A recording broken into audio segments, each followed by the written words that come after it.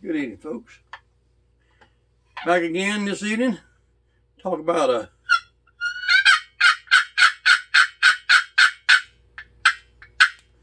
little turkey hunt. This is about a hunt that took place many years ago, back in the late 1970s, when I went on a turkey hunt that just about was my last hunt. Last thing you'd expect, but it just about got me.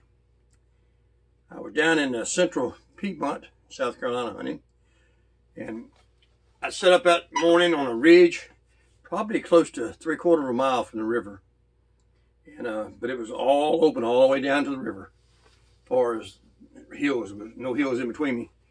And right at daylight, there was a gobbler. He cut loose. He was just a raising cane, and you could tell he was way down on the river bottom. Now you couldn't tell which side of the river he was on, but he was on the river.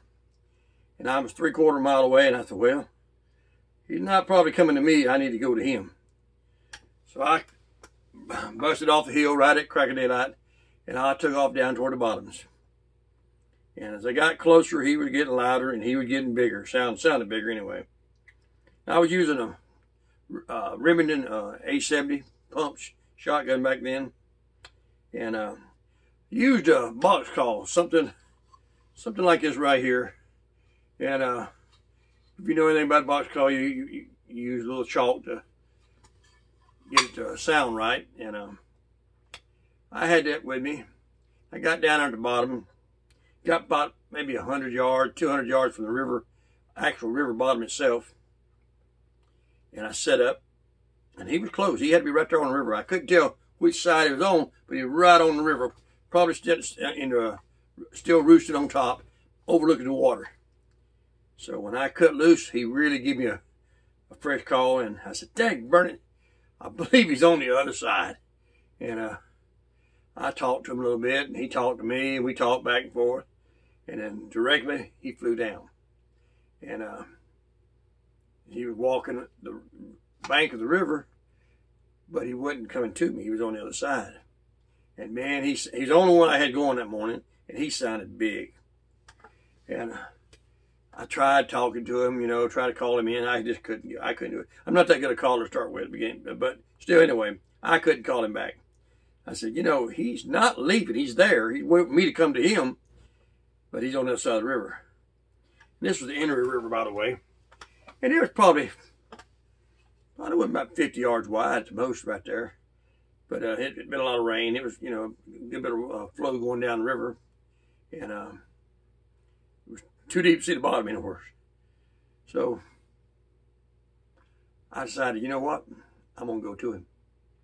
Now to get to him, I had to call. If that call got wet, I wasn't going to be able to use it.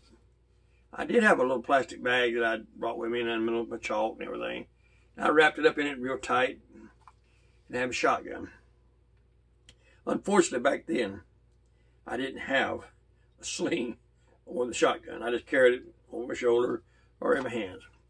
So I decided I'm going to swim across the river. I said, well, it ain't 50 yards across.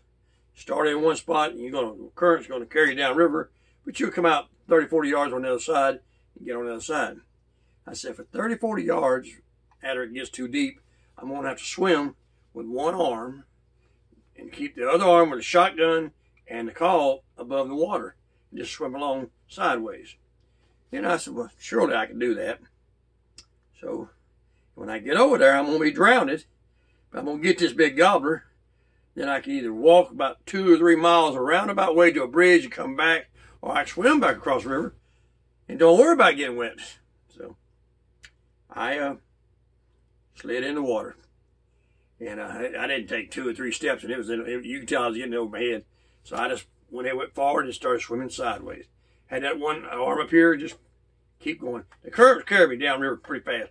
I was going to end up about 75, 80 yards downriver, which is okay. I was going to come out. So I'm going along, and I guess I got about just a little bit past the center of the river. I was going to end. I know I was going to come out on the other side because the current was carrying me across as I went. And I'm anticipating, boy, I'm going to get this big gobbler. And all of a sudden, out of nowhere, I was just sucked, slapped underwater. I mean, just like a man grabbed me by the leg, just jerked me down. And I mean, when I went down, that call got wet, that gun got wet, but I got wet, really wet, because I got sucked under the river. And at the same time, I hit a brick wall. I mean, just like somebody threw me against a brick wall, body slammed me. And what had happened, unbeknown to me, because the river looked beautiful there, you know, it was fast running water down through there, and it's about 50, 60 yards across. What I didn't know was a big oak had fell a couple of months earlier, whatever, on that other side, fell across into the river. And it was laying just about parallel across the river, under the river. But that tree still had the big branches and the limbs and everything on it. It's caused a big hole in the river bottom there, and the current was going across it and under it. Well, when I come swimming across, that current grabbed me and sucked me down up under that tree. Well, if you know anything, you know if you ever get sucked up in a tree full of dozens of limbs and everything in the river, you got a good chance you ain't coming back up. It's going to pin you up under there, and you're going to drown right there. Well, when I got sucked under, slammed real hard, what I done, I hit that trunk of that tree that was laying parallel with the river. I hit it right in the chest, bam! And my arms, gun in his hand, and his arm was free, bam, like this one way, and my legs went under the trunk. The trunk, it was big, but from the waist down, I went under it. From the waist up, I was against it, or just barely on top of it with my head.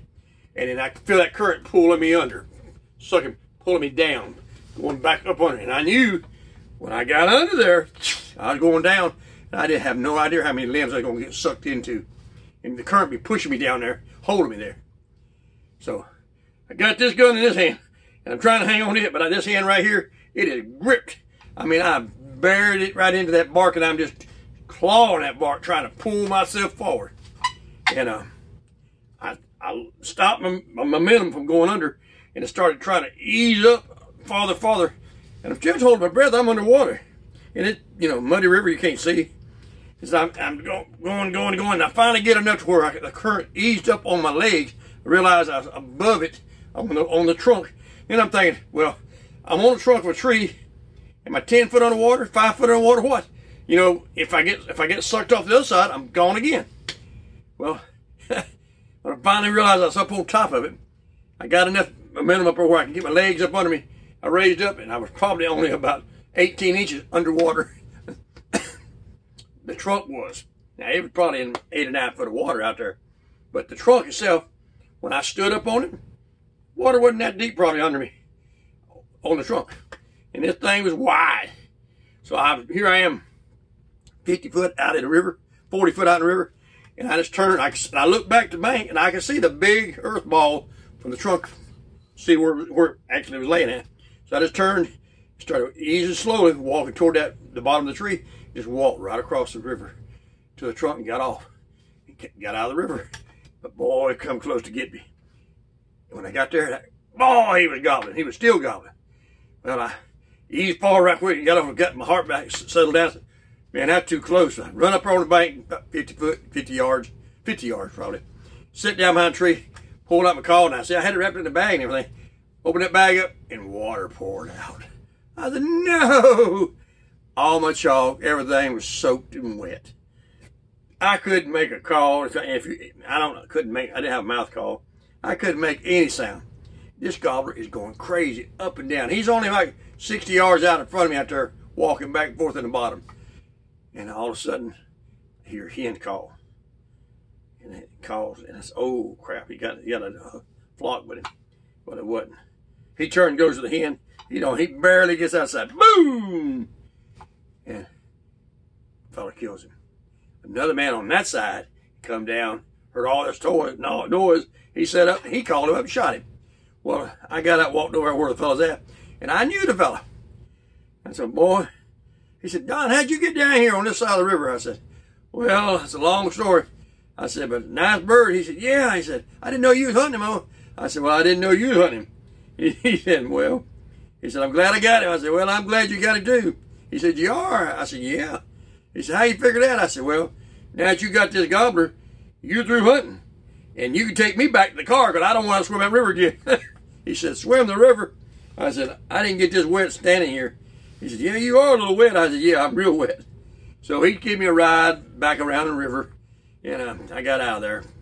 Come close, so I never would have thought about drowning like that there, but boy, you get sucked down in a hole like that, you may not come back out of it.